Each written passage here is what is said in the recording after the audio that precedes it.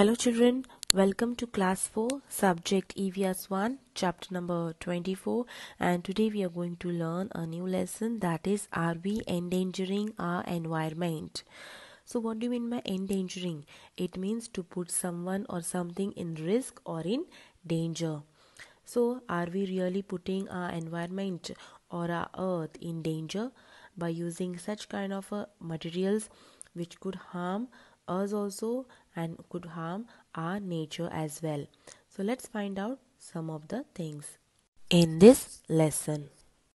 20 years ago, there were open fields around the city. Today, there are new colonies there.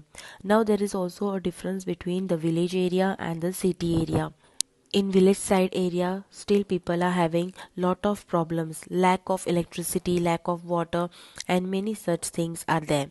But same way, if we see to the city side area, that's everything been provided, from water to houses to all the supplies whichever is needed.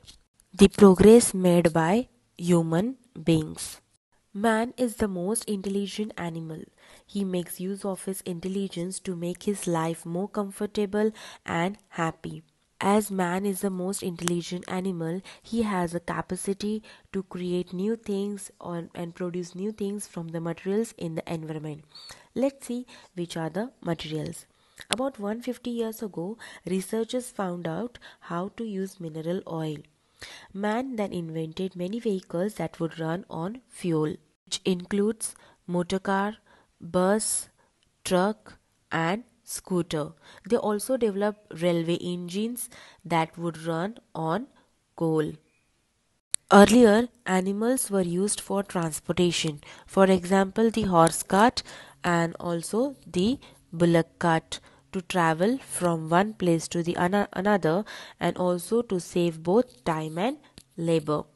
The things we need to satisfy our various wants are obtained definitely from the nature, that is from the forest, farms, mines and factories. But sometimes wastewater from factories is let into the rivers. This has an adverse effect on the environment. This further has ill effects on all the living things. Growth in population. In the last 60 years, the population of a country has tripled. So demand for all goods and services is growing fast. People from the villages are migrating. Migrating means moving from one place to the another. To cities in search of employment. Employment means work.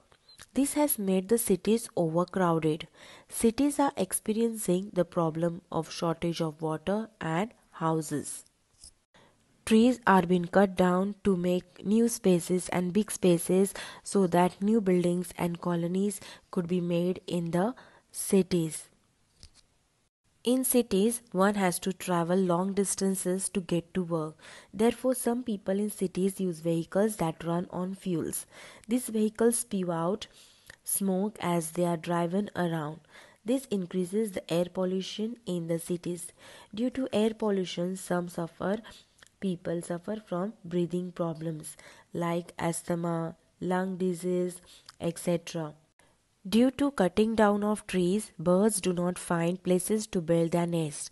So now there are fewer and fewer birds noticed in cities. Sometimes drainage system in cities fail. Then water collects in the midst of living areas. Mosquitoes grow in it. They spread diseases like malaria, dengue, filaria, chikungunya, etc.